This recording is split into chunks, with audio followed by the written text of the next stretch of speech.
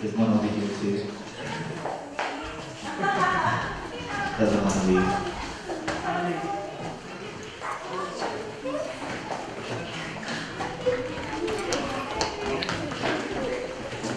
Finally feels like spring is here.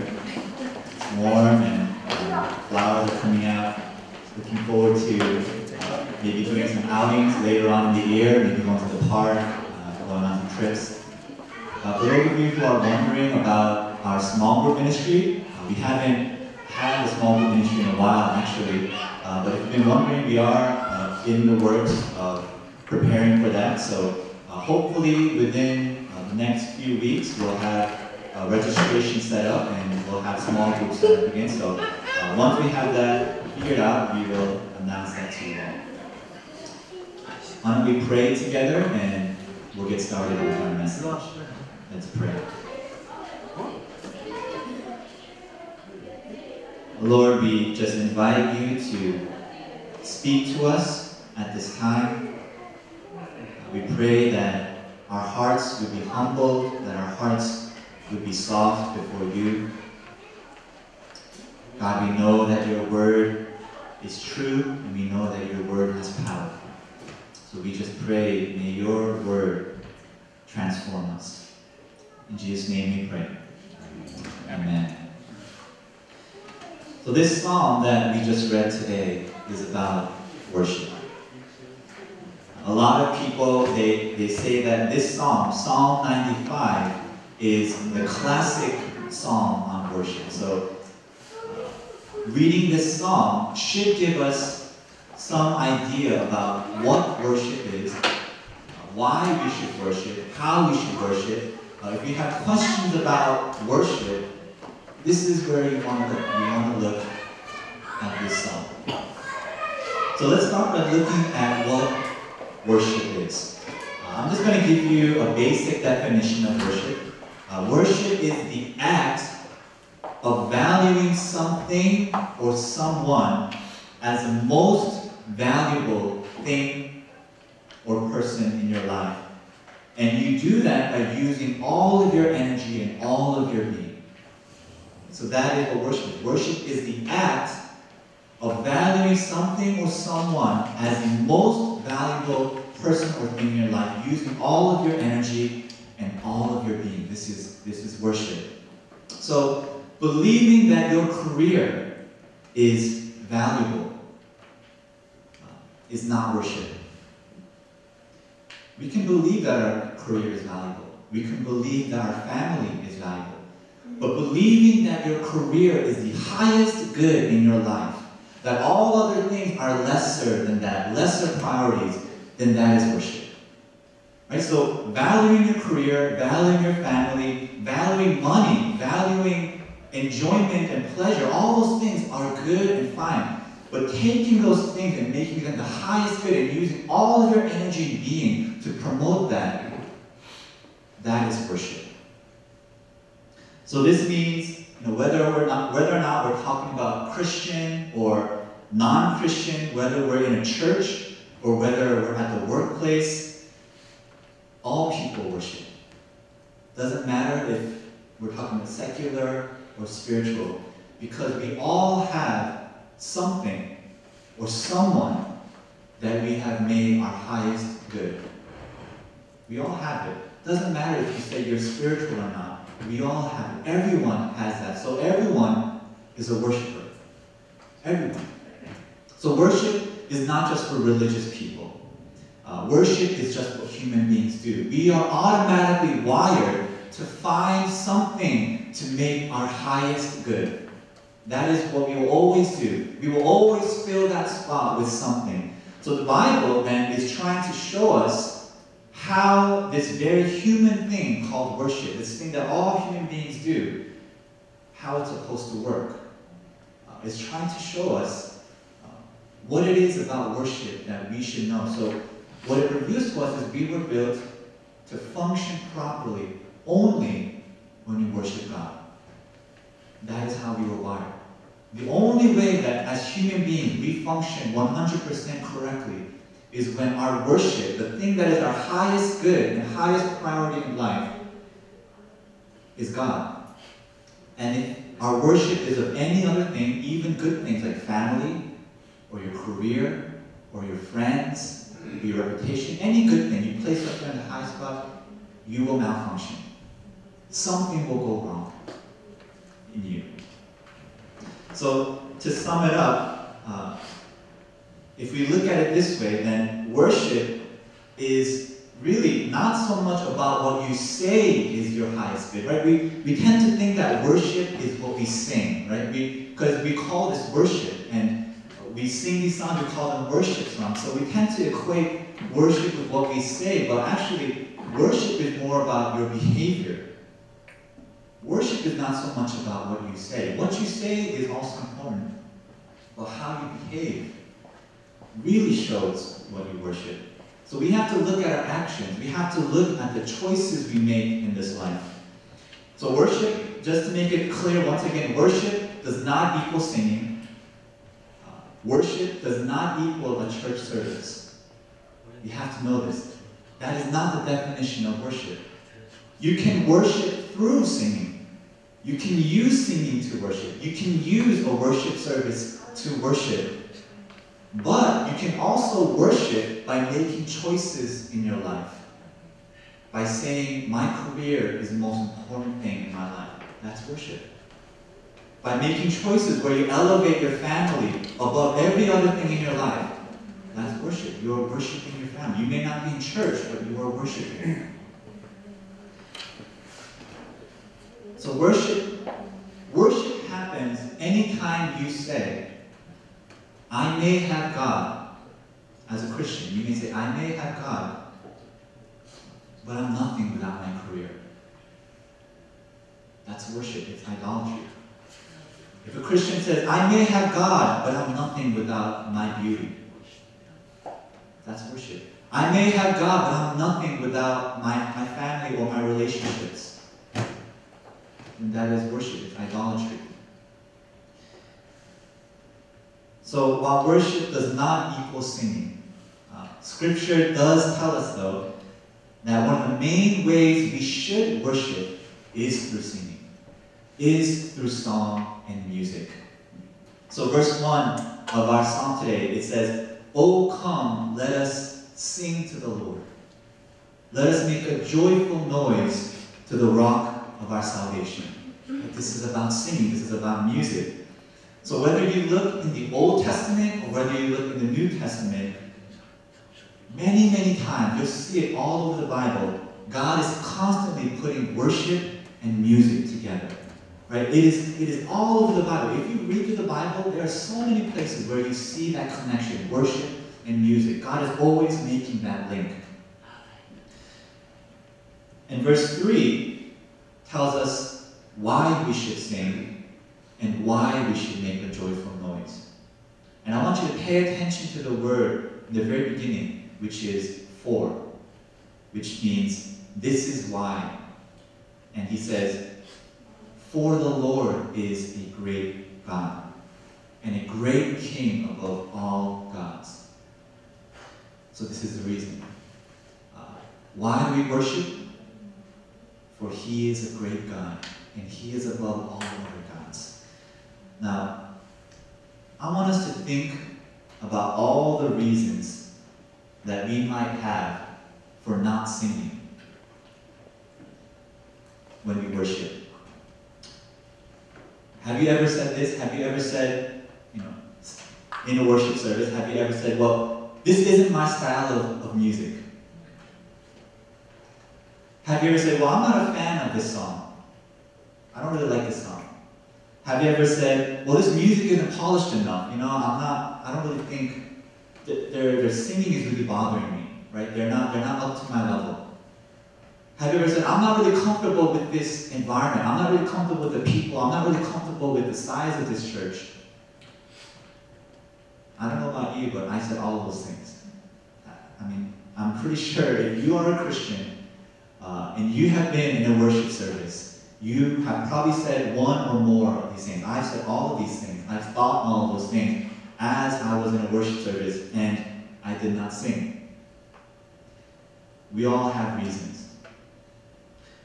But when you look at Scripture, it only gives one reason for singing. We sing because God is great. It's just one reason. That's it. Now, is God ever not great?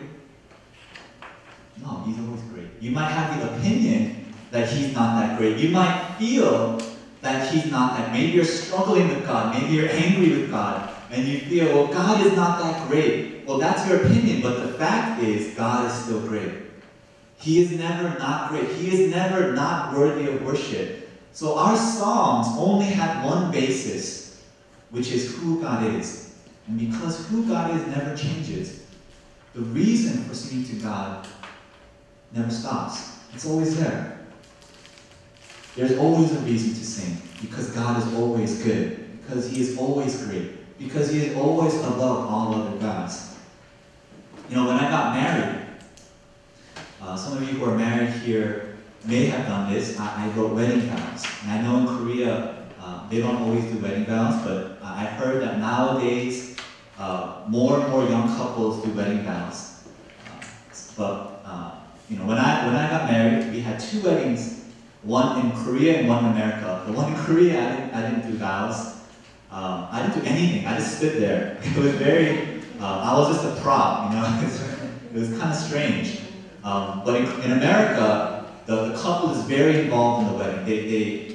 They're involved in all the details. So I did a wedding vow, and you know, when I was writing this wedding vow, all my focus was on making sure that I can express my heart to my wife.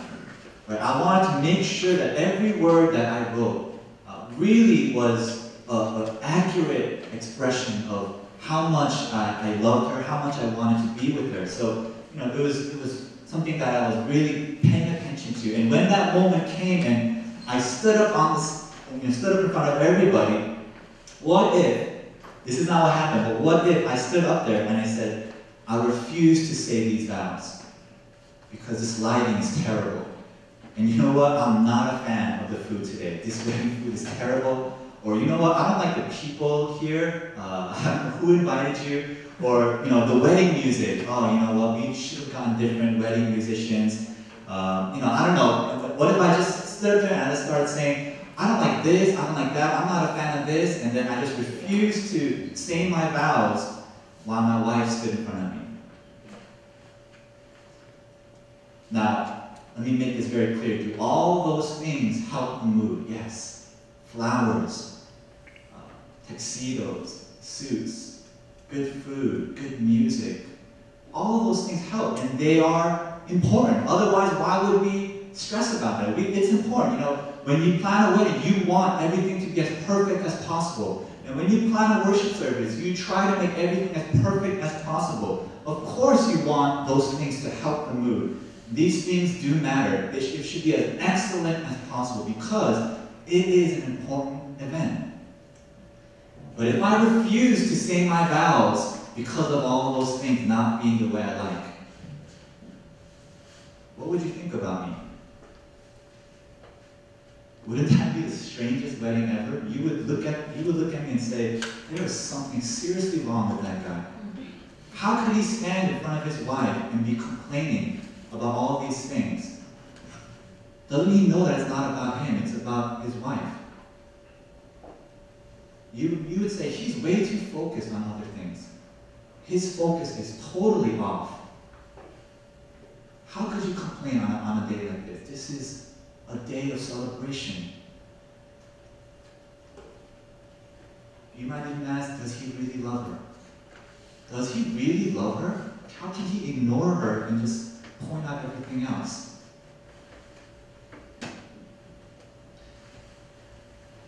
When I was learning about worship music leading, I read something about the different phases of worship. And it talks about the different levels that people go through as they worship. And in the earlier phases, people will need songs that they're used to because you know, they're not comfortable. So you pick songs that are really easy, or you pick songs that everyone knows how to sing. Right? Those are songs you have so that people can ease into worship, right? This is called the invitation phase. So, if we use a more relational example, we could say this is like in a conversation. This is like the first few minutes of awkward conversation, right? It's like, oh, where do you live? And you ask simple questions. You don't ask difficult questions because there's that awkwardness, right? But as you go into worship, the last phase of worship is called visitation. And this is basically an encounter with God. This is when you meet God face to face. And it says, the teaching that I was reading, it says, when people get here, when people get to this last phase, this visitation stage, it doesn't matter what you sing. It doesn't matter what songs you're singing. It doesn't matter if it's a hard song or an old song, a new song, a slow song. It doesn't matter. You can sing anything because God is real and God is near and people know it. And so they don't care about the songs. They don't care about the lyrics. They're just singing because they know God is present. I wonder how many times in our worship services we got to the visitation phase. I hope that at some point you've experienced that time when you really didn't care what we were singing. You didn't really care what songs were what songs were up there. It didn't matter if it was a new song. It's God's here. How can I ignore Him? God is here, and that is what makes me sing. But sometimes, I do feel like my role as a worship leader is like trying to facilitate two people in a blind date. Right? It's like, okay, this is God, and okay, this is so-and-so, and you guys should meet, and this is going to be nice, don't worry about it, you have nothing to worry about. God is really good, and He forgave you, and He loves you, and sometimes I feel like as a worship leader, I have to pull the people toward God, and God, okay, let's meet, and let's have a conversation, let's enjoy each other. I feel like I have to break the ice, right? Okay, there's so much awkwardness between these people and God. You gotta ease into this relationship. But I've also, at times, I've led pastors in worship. I've had the opportunity to sometimes lead a group of pastors. Now, let me say this, I'm not saying pastors are perfect by any means. I'm not saying this to compare you to pastors. I just want to kind of illustrate my point. One of the blessings and the curses of being a pastor is that I have to spend time with God. It's my job. So, for you, it's optional, right? It's not tied to your profession. Well, it should be. We're all in ministry. But for me, as a pastor, I have sermons to prepare, I have Bible studies to prepare, so I have to always be in contact with God. I'm always talking to Him in some way. I'm always reading about Him in some way. And so there's that constant communion. This is a blessing and a curse, right? Sometimes it can become tedious. But when I lead other pastors, there's no icebreaking usually.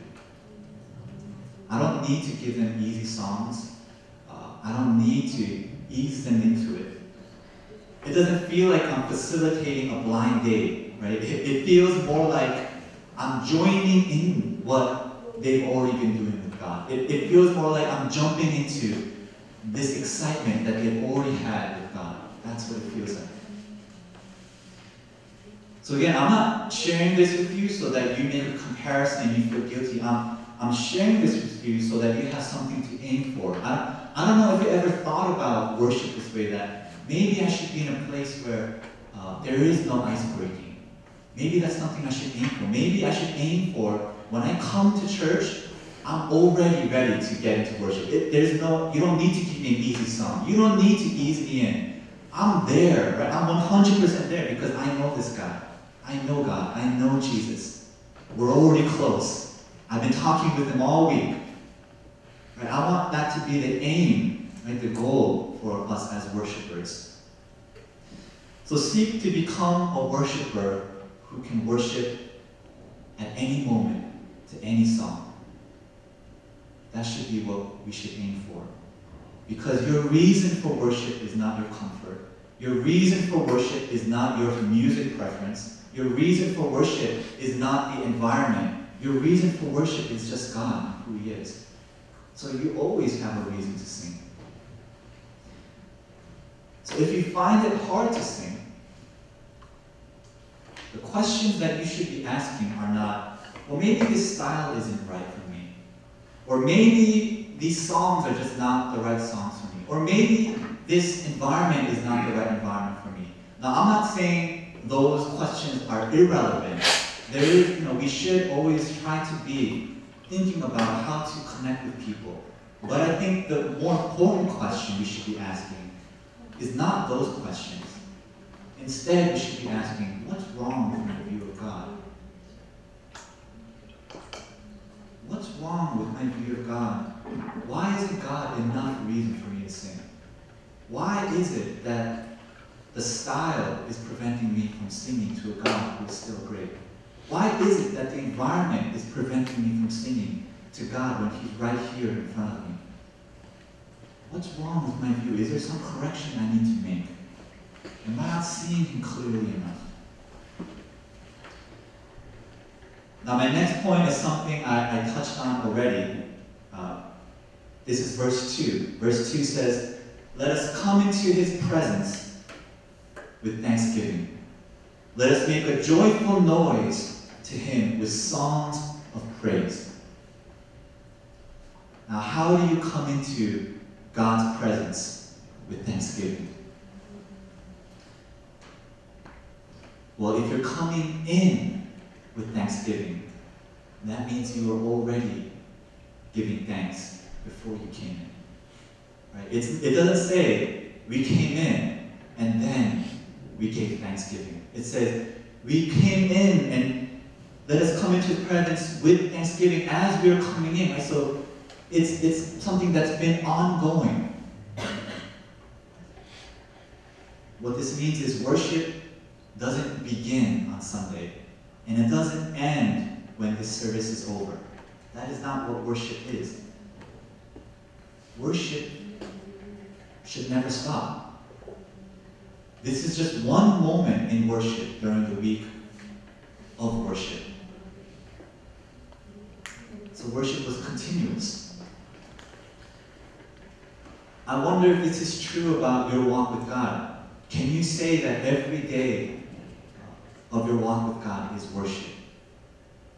Can you say that when you come on Sunday, it's not the beginning of worship, right? Like, it's a cold start. Like, okay, oh God, I need to make up for all that I lost with you. All right, okay, Sunday's the day, right? It's our date night, okay? That's the one day that I'm going to really be there for you. Or is it something that's been ongoing throughout the week? Now, I'll say I've been guilty of neglecting God too. And there have been times when I come into worship and it's a cold start. I feel awkward. I have to ease into worship. But we should aim for that continuous worship, where there's no awkwardness when you come into the service. Some of you remember that we did a campaign on gratitude and thanksgiving, and some of you may remember that the challenge was every day we had to write down 3 things that we were thankful for. And we tried to share that with each other. And I don't know about you, but for me that was very powerful, because I tend to be a complainer, and I tend to look at the negative side of things. I'm not a very positive person by nature. I'm very critical. So this was very, very powerful for me. It was very powerful worship. It was very powerful training for my mind, to train my mind to see what God is doing, even when there are things that aren't going right in my life. There's a well-known moment in talk show history, in American talk show history. You all know who Oprah is, right? Oprah Winfrey. She's world famous. I think she is the richest woman in the world, if not the richest, at least top 5 or top 10. But she is, very, very famous, and she had this one moment that is probably the most famous moment in her talk show history, where she surprised every member in the audience with a brand new car. I don't know if you've ever seen that, but she said, there's one person in this audience or I don't know if it was one, but she said like one or a few have a key under your seat. So like everyone was excited. Oh, you know, like we have someone want a car, and this one of the people like picked up the car. I want a car, right? And then another person, I want a car too. And then everyone was finding out that they all want a car. So then Oprah was like excited, and she was like, "You get a car, and you get a car, and you get a car." And she was jumping around, and everyone was screaming, and everyone was crying, and it was just like this crazy, crazy moment in talk show history. When you see that, right? What are you seeing? What are you seeing? You're seeing incredible, immense gratitude. They're so thankful because they received something of incredible value, something that they didn't think they deserved. No one was thinking, I deserve a car today. No one was expecting it. And when that happens, right, when you get that surprise gift of incredible value, you can't help but feel thankful. As Christians, our worship of God is centered on the gift of Jesus. I don't know, do you feel like you deserve Jesus? Is it just like normal for you? Do we expect that Jesus will always be around? That gift of Jesus is to sacrifice his life. I wonder if we need to meditate more on the fact that we don't deserve him. That it is an incredibly undeserved, unexpected gift. God himself taking the place on the cross instead of us, dying in our place, forgiving our sins, giving us what he deserved. God deserved the love of God. God deserved to live and to experience fullness. But Jesus on the cross, he got the penalty, and we got the reward. We got eternal life. We got the place next to God the Father, while Jesus, he was made an object of shame.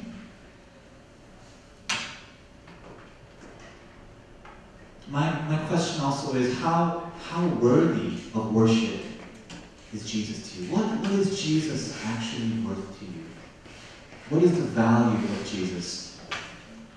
If I told you that the value of the chair you are sitting on right now is worth $1 billion, just hypothetical. Let's say you find out that the chair you're sitting on is not just any ordinary chair, but it is actually worth $1 billion. If you found out that that was true, would you still be sitting on it? Absolutely not. You would get up, you would jump up, you'd be like, oh my gosh, this is $1 billion. Wouldn't your behavior suddenly change? Maybe you were planning on going out to eat with your friends, and then, maybe like next week, certain plans, I'm gonna do this and that. Wouldn't all your plans change? Everything would change. Your behavior would change in extreme ways if you found out that what you were sitting on is worth $1 billion. You would no longer be thinking about what am I going to eat for dinner and what am I going to do next week. That's no longer a concern. You wouldn't be thinking about those problems that you had this week. That would all go out the window. All your focus would be on how am I going to get this home safely? Right? How am I going to protect this? This is worth $1 billion. This will change my life. If I can just hold on to this and make sure that I can get this home and sell this to somebody, oh, then everything is different. Your whole focus will be on that chair. Right? You won't be thinking about anything else. True worship, whether it's through music or meditation, Bible study, or the choices that you make, will always change your life. If the thing you are worshiping is of incredible value, it cannot but change your life. $1 billion will change your life. Why? Because it is incredibly valuable. If anything of that much value comes into your life, there is no way that your life does not change. It has to. No rational person can encounter someone like God of such incredible value and beauty and greatness and not radically change their life, their priorities, their day-to-day behavior. no way that you meet someone that amazing and beautiful and powerful and you say, all right, I'm just going to live my day the way I've always lived my day. No, it's impossible.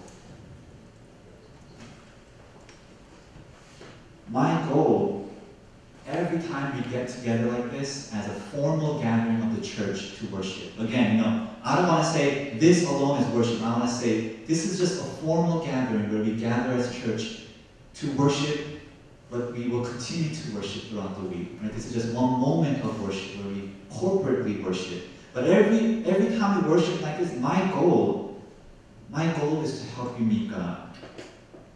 That's it. It's not to preach a good sermon. It's not to play good music. It's not to collect offering. It's not to do small group. None of that matters to me. My goal is to help you meet God.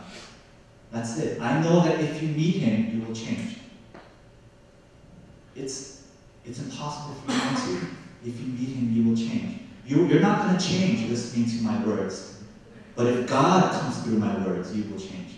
You're not going to change by just listening to nice Christian music. But if God comes to you through the Christian music, you will change.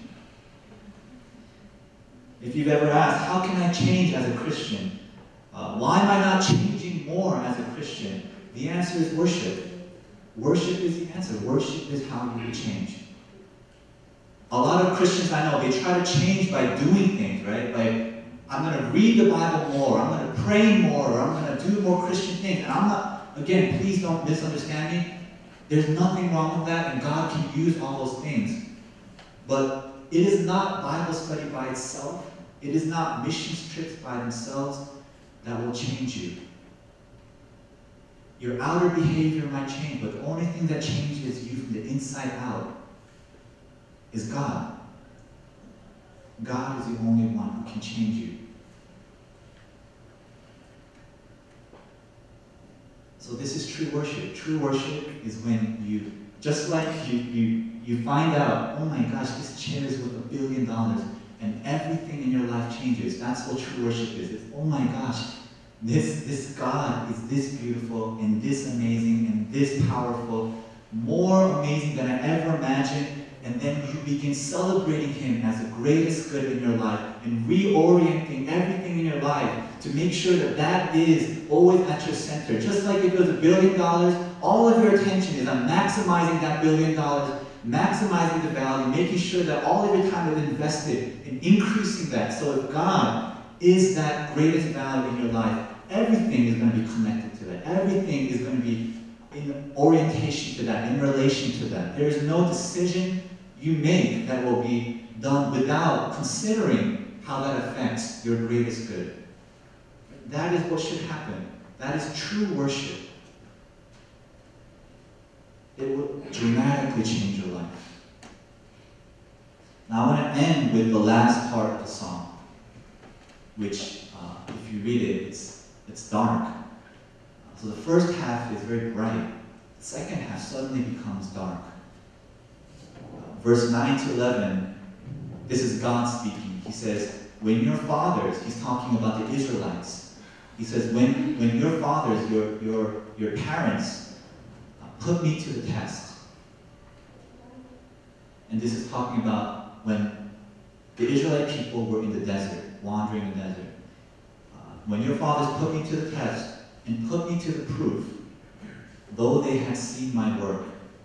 For 40 years I loathed, I hated that generation, and said, there are people who go astray in their heart, and they have not known my ways. Therefore I swore in my wrath, they shall not enter my rest.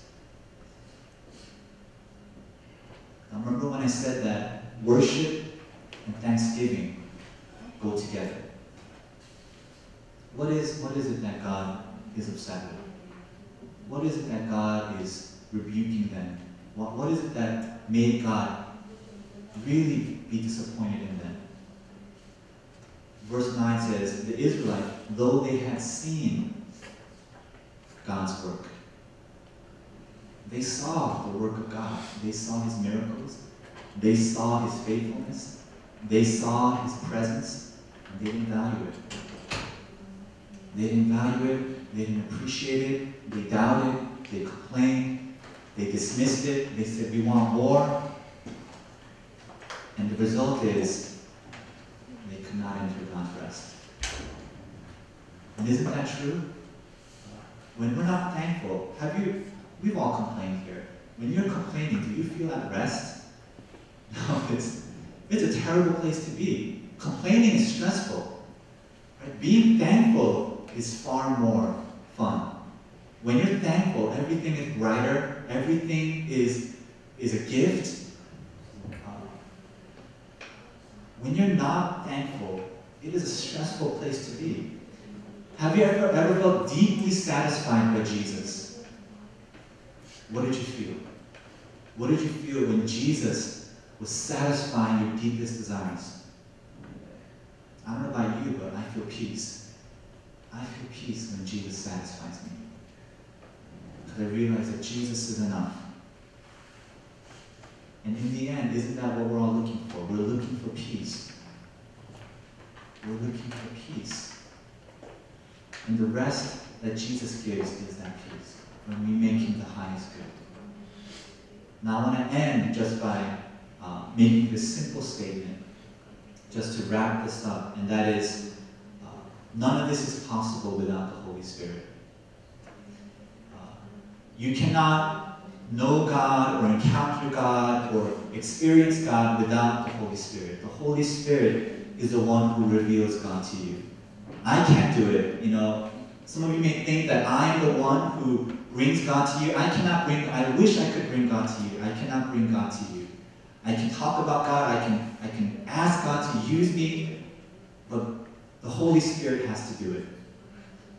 So, part of our response for today, as we go into a time of ministry, is to ask the Holy Spirit to reveal God to us so that we can worship him.